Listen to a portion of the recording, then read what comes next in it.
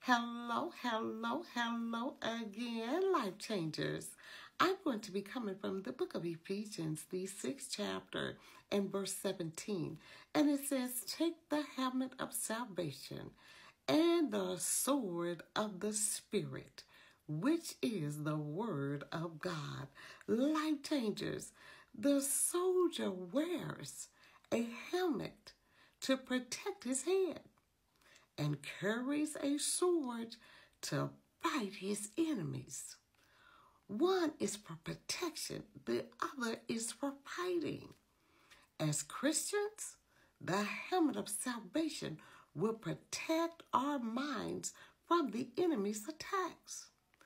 We know we belong to God and are safe in His camp. Our sword is the Word of God.